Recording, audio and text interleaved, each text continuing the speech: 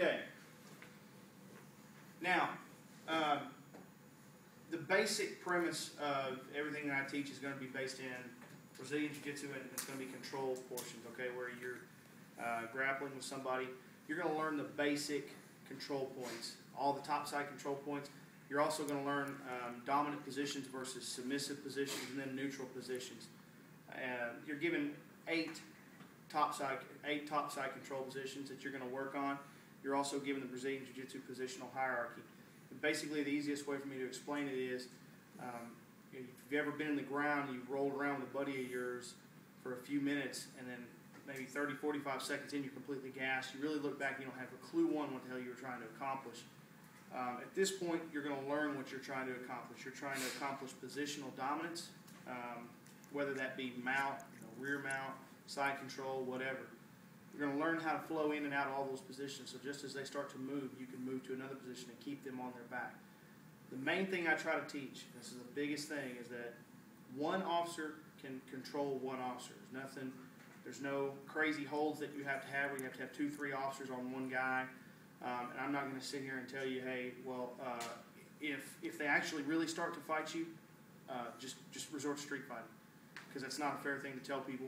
I'm going to try to teach you how to control people on the top side. So what we're doing is we're doing the top side control drill. This is something that recruits will do every single day in class. They'll do 25 reps of it. It'll take about an hour. It's a good workout also.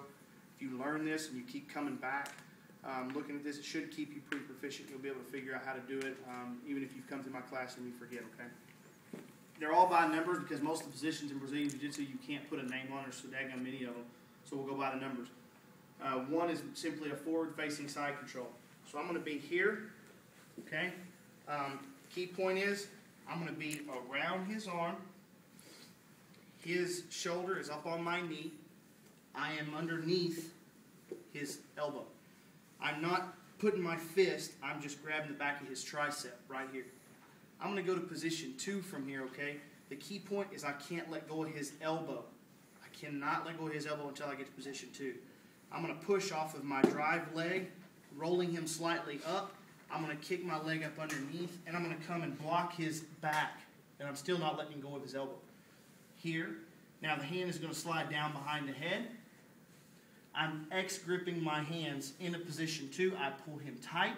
I let him settle in. I drop my shoulder across his cheek, because if he can't turn his face to the right, his body can't go to his right.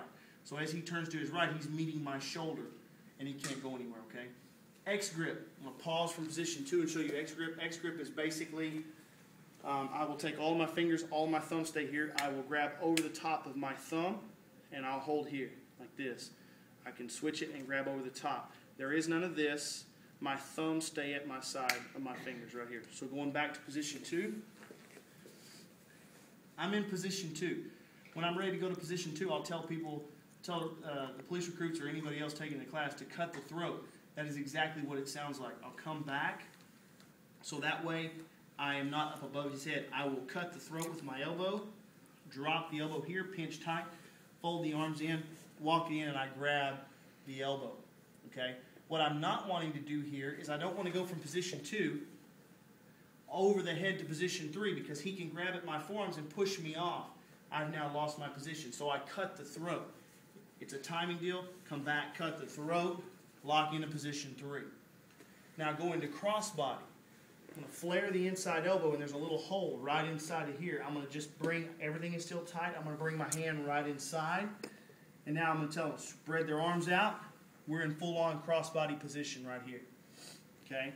Now, to go to 4, I'm going to block this knee. The play side knee, same side knee that my arm is on of his body, okay? I'm going to put my foot on the ground, and I'm going to sit out, okay? I'm now in basically 1 facing this way. Back up, his arms are across his body. I block this knee because this blocks both of his knees from hitting me in the face. If I block just the right knee, his left knee comes up and pow, tags me right in the face. So I'm right here, I'm good. Now, we're going to go to north-south position from here, or position 5. Tell everybody to check position 1, which is on the play side of his head. So I will go down here, my head comes down. I will steer the hips, all right, with my thumbs in, make my hips light. I will kick out. I'm now above his head, completely sprawled out. All my body weight is just over his right ear. This is check position 1. Check position 1 will be on the opposite side, whichever way you start from. So if I say check 2, I'm going to go the opposite side of his head. Lift up and settle in over here. Okay? Now, I'm going to jump through to position 4 again. So I pin the arm with this hand. I've still got control over his waist. I'm going to turn my body, and I'm going to jump over. And I'm right back in 4 on the other side. All right? Now we're just going backwards. Cross body. I'm going to cut the arm to get back to 3.